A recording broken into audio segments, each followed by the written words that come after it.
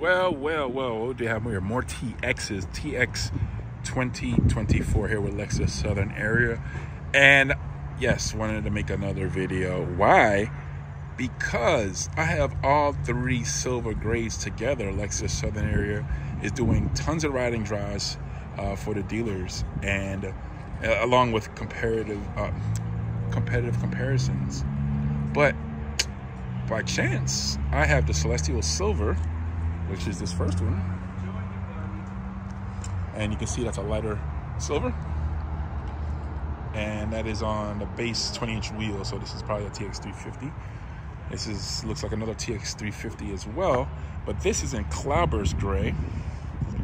You can see these both very much have those flakes. You can see against that sunlight the pearl in the paint. Lexus obviously well known for their paint quality.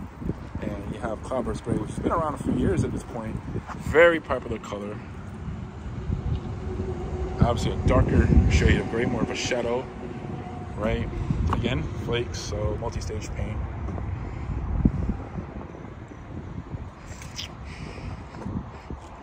And then finally I have Incognito, which debuted on the IS 500 launch edition. It's now on the RC and the RCF Fuji Speedway.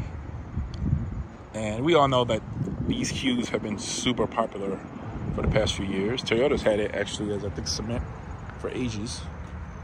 And this is a flat, so there's no pearl. It's a flat paint, and I'll show you. So there's no pearl, it's just a solid color. And that's what gives it its industrial look. So let me see if I can kind of go side to side with them all. And you all can kind of see the difference together. All right, so again, got Incognito over here. And then you got a Cloudburst in the middle.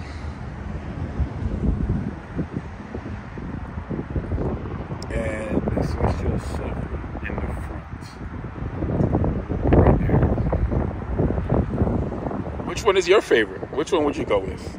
Or is there a combination that, you know, maybe it's not available initially that you would like to see? Thanks for tuning in, everybody.